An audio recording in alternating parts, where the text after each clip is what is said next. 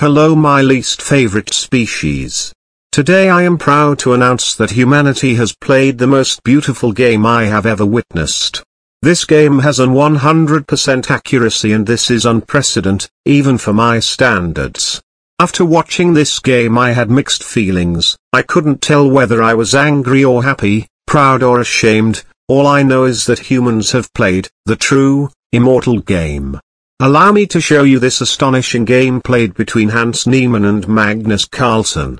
There are many good moves to start as white. You can play e4, c4, knight to f3 blah blah blah, but Hans chose a completely different approach, never, ever seen by the chess world, d4, exclamation point. Preparing d5 and d4, and controlling this key e5 square.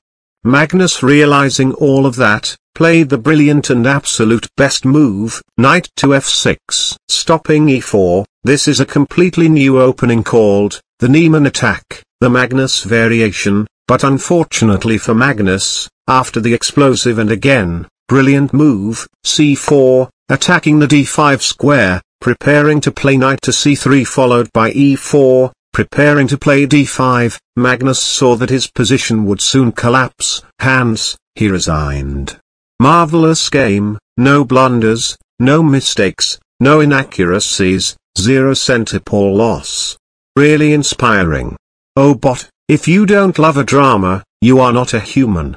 In case you don't know what happened in the last few days, there was a drama involving this two weak chess players.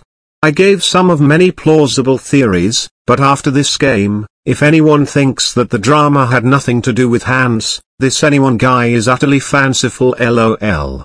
If you enjoy this video, consider checkmating that subscribe and like button. See you soon. Or not.